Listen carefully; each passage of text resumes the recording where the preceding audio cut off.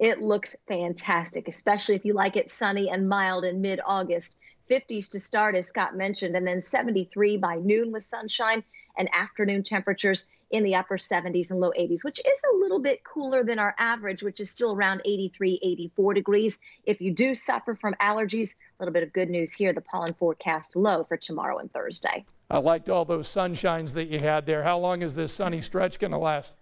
It's going to last all the way through Friday, and we're going to have several mornings, in fact, in the 50s. 50s tomorrow, 50s again on Thursday. Thursday will be another sunny, mild day with eventual high temperatures in the upper 70s and low 80s. That's what we're going to call for the next couple of afternoons.